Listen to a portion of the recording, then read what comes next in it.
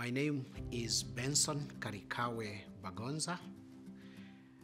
I'm a bishop of the Evangelical Lutheran Church in Tanzania, Karagwe Diocese. That is on the upper northwest part of Tanzania. When I became a pastor, I was posted in a rural area and therefore grew up to understand the root cause of the suffering and the problems the people were facing. So when I became a bishop, that was something that really was in me, to try to transform the communities where I grew up and to try to work with them to solve a lot of challenges.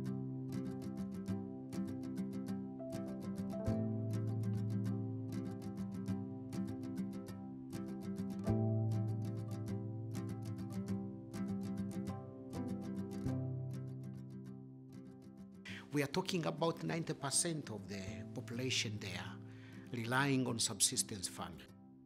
The idea of starting agricultural university in Karagwe was born, where I gathered ideas and together as communities we thought the agricultural university would accompany the effort to transform communities in Karagwe, especially farming communities. And now we are moving to the crucial stage.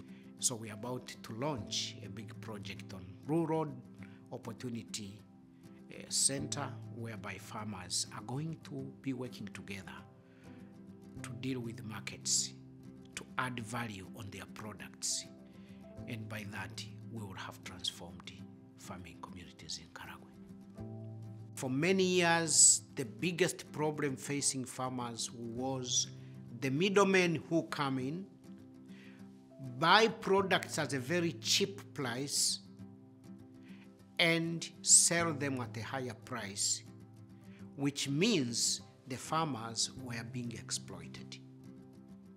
So in response to that problem, we came out with the idea of establishing ROC, whereby farmers will be able to collect their products centrally to the Rural Opportunity Center, and thereby creating the possibility of setting the price of which they want.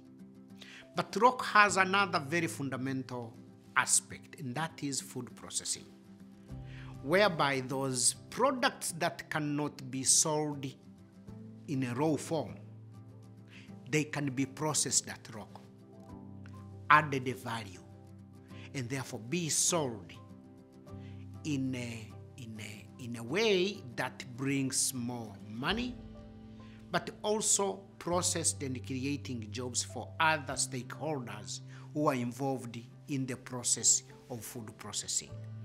And therefore ROC will have those two functions. Number one, creating a sustainable market that do not exploit the farmers. Number two, adding value by processing the products. ROC brings in another unexpected component, which is very beneficial to Karuko, and that is ROC becomes a training center where students from Karuko could do internship to learn how to do food processing. So ROC is providing an opportunity for students to learn hands-on experience of how to produce food, to process it, and to sell it. The processes of forming ROC are based on the ideas we gathered from the rural areas. So working with the rural communities has been from the beginning in terms of collecting data and information. There is no place anymore for individualism. We have to work together. And ROC is one but yet an example of trying to bridge the gap between the rich and the poor, between the West and South, between all peoples of Kara. And therefore, I would like to make another concerted appeal for those who really subscribe to that idea to generously give to ETI so that ROC can be realized.